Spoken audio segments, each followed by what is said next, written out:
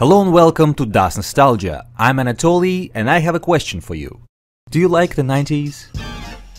Do you like full motion video games that featured athletes? Then I've got a game for you. Bring it on, bring it on, bring it on! Today we're taking a look at Slam City with Scottie Pippen, developed and released by Digital Pictures in 1995. I love the game's intro. First, you get a catchy rap explaining the game mechanics performed by Pippen himself and an introduction to all of your opponents.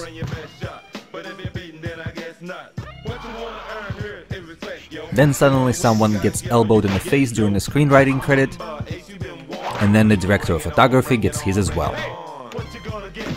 I like to think of those as metaphors. The game itself is rather straightforward. Pick an opponent and play a game of street basketball. The player who gets the ball through the hoop gets a point.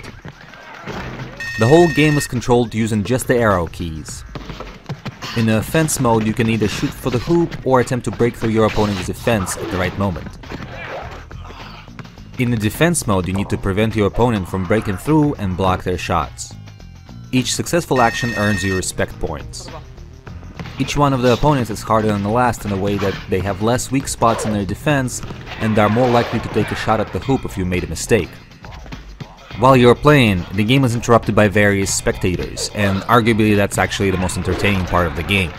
Yo, crush him like a walnut and sprinkle him on some salad. And put some dressing on the boy. There's a variety of options available. One of them is a training mode, which will display a weak spot in the opponent's defense, but prevents you from getting any respect points. Come on, baby. Come on, baby. Yeah. Also, a buckets option is available, which lets the player keep the ball after scoring a point. Being a Digital Pictures title, the video itself is rather high quality for the time. Streaming off the CD is nicely done without major delays. Make him call you daddy. There is a neat option that allows you to adjust the size of the video in real time in case your computer couldn't handle streaming in full screen.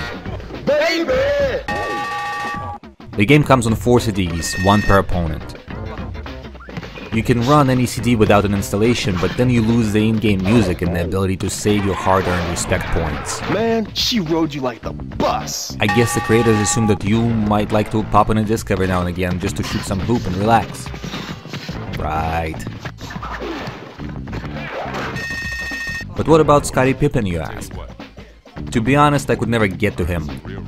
I can never push myself to get enough points, so the game just informs me that I need more respect. So is this game worth checking out? Oh no, you kicked it like a bad habit. Maybe, if you're a fan of full motion video, Scottie Pippen or the 90s.